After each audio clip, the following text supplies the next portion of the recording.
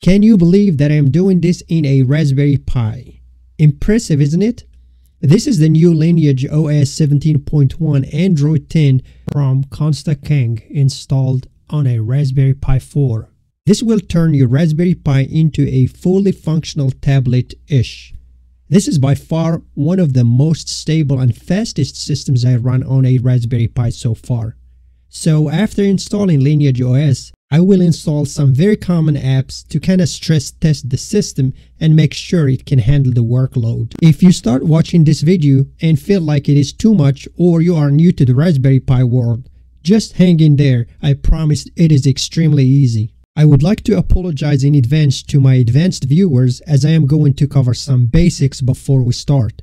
So the items that we are going to need are a Raspberry Pi 4 Model B. This will run you anywhere between $35 to $75 depending on the size of the RAM. Second most important item is an SD card. You will need a minimum of 16 GB Class 10 SD card.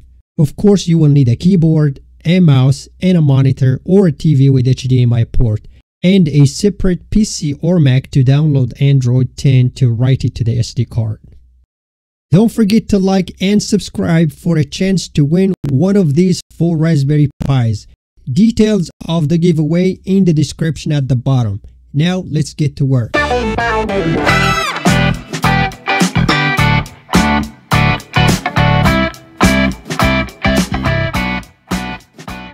Okay, first thing first, you need to grab that SD card and insert it in your Windows PC or Mac and go to constantKang.com. Click Devices, Raspberry Pi 4, Lineage OS 17.1, and click on this link to download Android 10 Lineage OS. This is the system that you will be installing on your Raspberry Pi.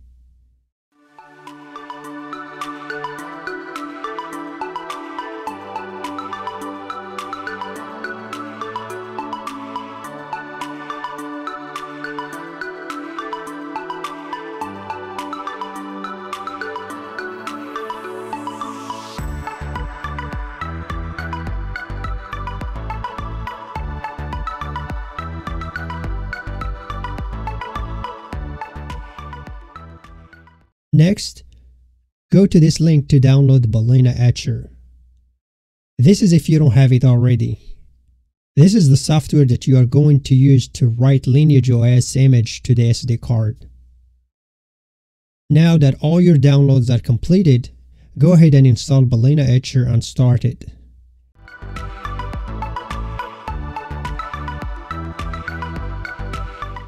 Click here to locate your downloaded Android 10.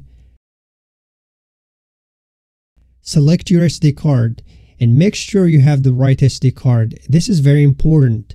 If you have any other SD cards or USB devices connected, I highly recommend removing them to avoid any accidents. Now that you have the right destination, go ahead and write to it. This process will take a few minutes.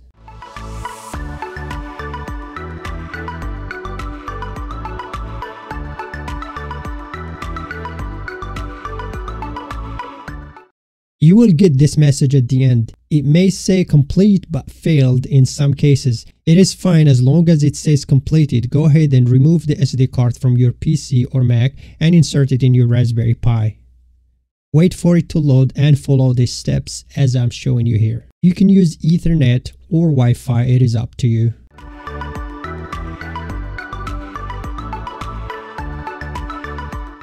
You can choose to set up a PIN number or a password. I'm skipping this step.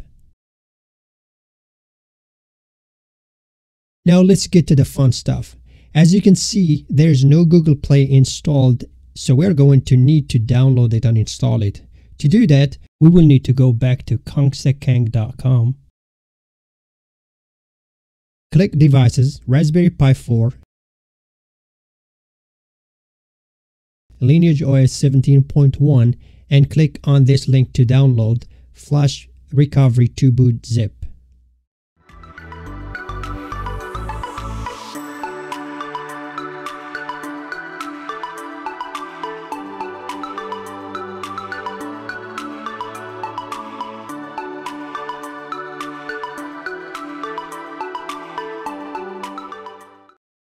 and make sure it is downloaded.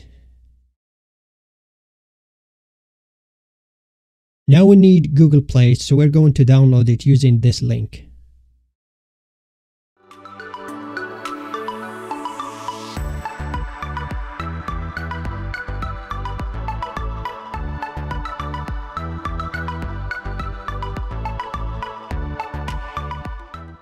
This is all you're going to need to move on to the next step.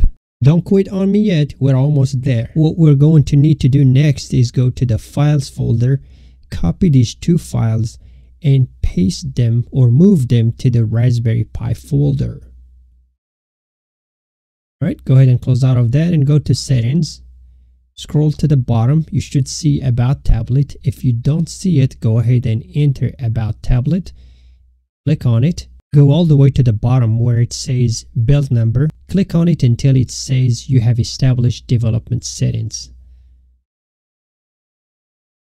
Go ahead and get out of that. Go back to System,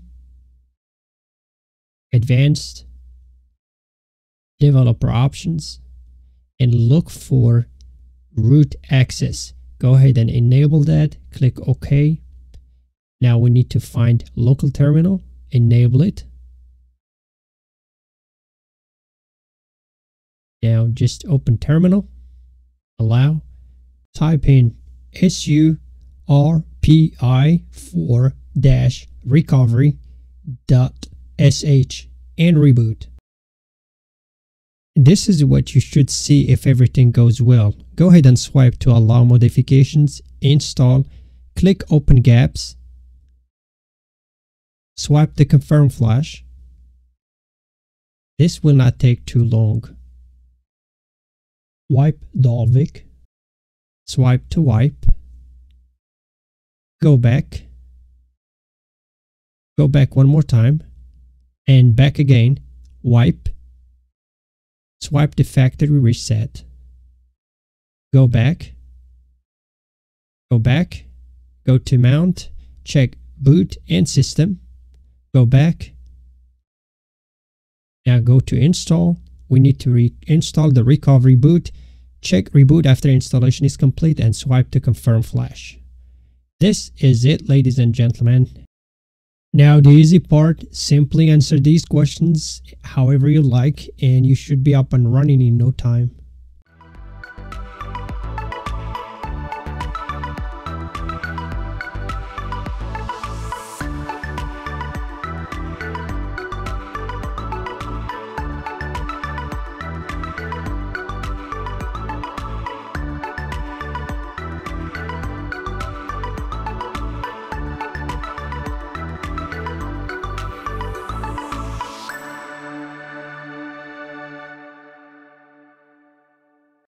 Now I'm simply going to install a bunch of apps as you normally would do in a tablet or a phone, and we'll see how Raspberry Pi handles these apps.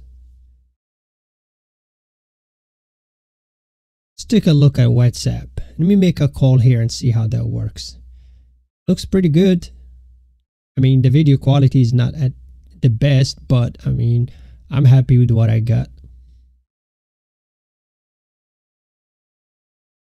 Alright, Zoom, let's see. I'm going to join a meeting and I'm going to call my phone. Looks good.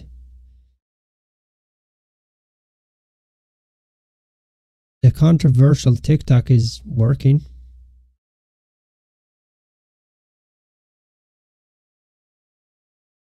Now, here's an important piece. You need to use an app such as this one that I'm using to control the screen rotation. You will need this one for WhatsApp, for example. This is not a recommendation. This is simply the first app that I was able to find.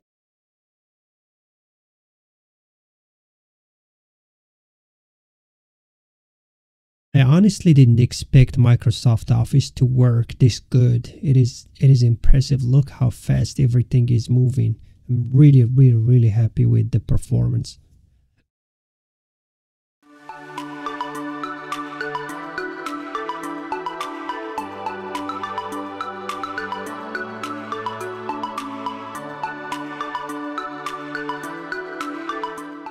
Now I'm going to try to make a call with Google Voice. It does work. However, you do need a USB mic in order for you to use this option on your Raspberry Pi. This is basically a look on my home camera. I'm going to check on my dog. Looks like she's taking care of herself. Alright, this brings us to the end of this video. Please like and subscribe. Thank you. See you in the next video.